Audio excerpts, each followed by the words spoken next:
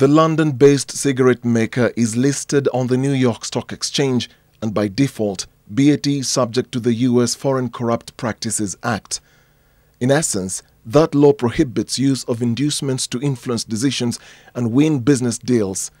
Several US lawmakers feel the cigarette company has a case to answer.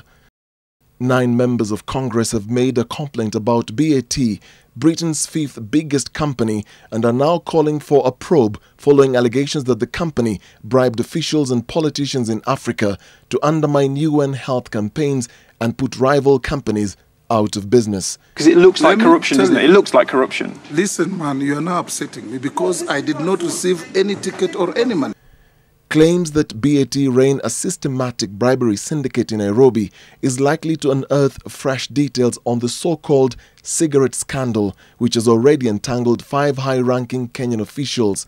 I never discussed or provided any information regarding KRA on any government contracts to Paul Hopkins or indeed anyone else. He wanted a flight to London for his wife.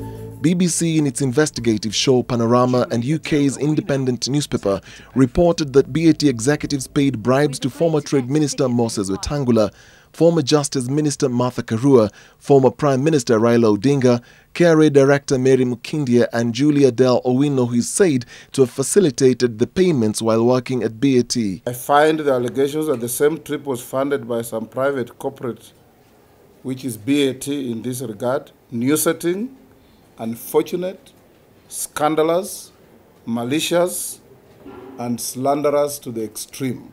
The congressmen who have written a letter to the US Justice Department dated February 3, 2016 are lawmakers from Texas, Massachusetts, Oregon, Rhode Island, Connecticut, Michigan, and New York. They have said in the letter, "We encourage your agency to thoroughly investigate the facts to determine the extent and nature of BAT's illegal activities." End of quote.